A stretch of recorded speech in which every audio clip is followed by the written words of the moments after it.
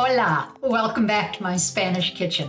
Today we're going to make a classic and very common Spanish dish known as lentils or lentejas.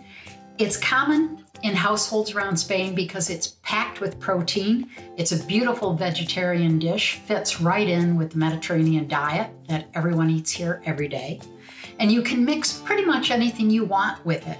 You can make it as a side dish. You can make it as a stew. You could turn it into a soup with extra broth, whatever vegetables you have on hand, aromatics. Today, I've got 3 kinds of mushrooms: portobello, shiitake, white mushrooms. I'm adding onions, of course, some minced garlic, 2 cups of diced carrots, about the same amount of bell pepper, olive oil naturally, and I'm using salt, pepper, and 2 different seasonings I just love to use. Sumac, a little bit of that, about a teaspoon or less, and Aleppo chili. It starts quite simply. We're going to add olive oil to a pan. We'll get it started and get it to medium-high heat.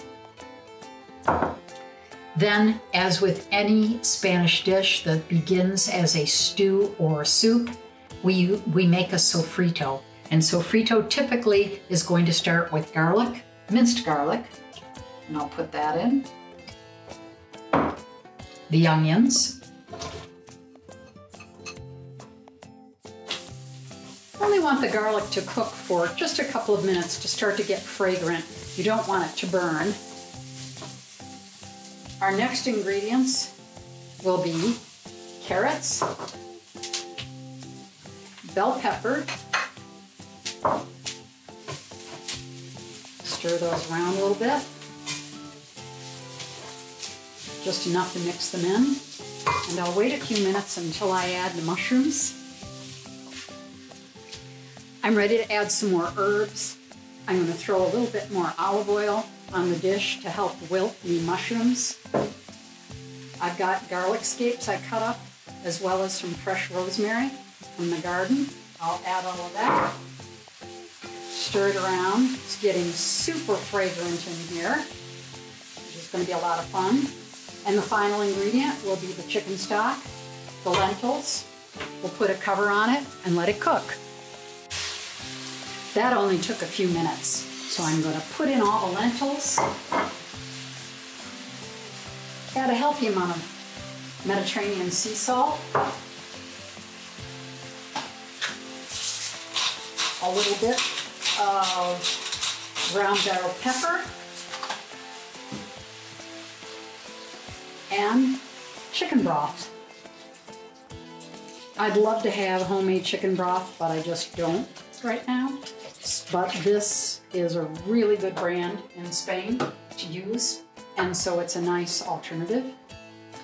And now we've got our soup going with plenty of vegetables, a nice healthy amount of lentils, a little bit more olive oil, simply because we can.